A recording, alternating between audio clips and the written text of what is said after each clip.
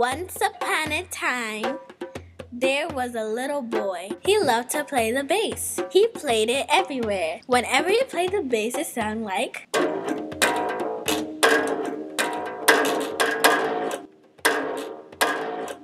It drove the people crazy.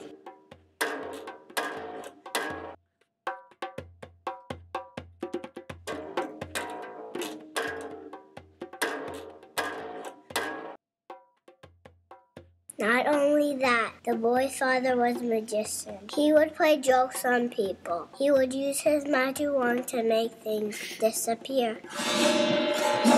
If someone was bothering him, he would make them disappear! He played tricks on everybody.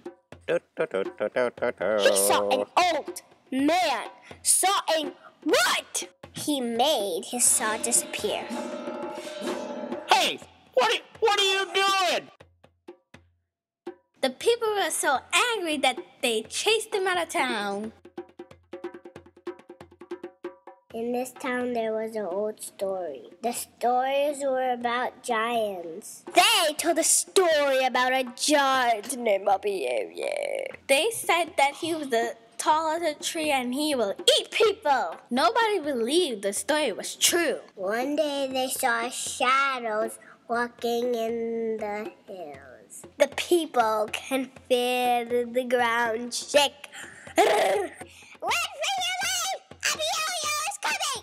I'm so scared! Abiyoyo's here!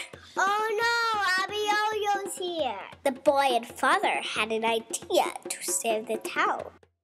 The son and the father stood right next to Abiyoyo. His fingernails were gross because he never cut it. His armpits smelled like onions and dirty fish. His feet smelled like feet.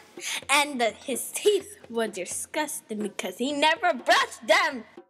Abiyoyo was about to eat the boy and the father. But just then the boy raised up his bass. Abiyoyo, Abiyoyo, Abiyoyo, Abiyoyo, Abiyoyo. Abiyoyo had never heard a song about himself. He loved it so much and he danced and danced. Abiyoyo, Abiyoyo. He danced and danced and danced and danced.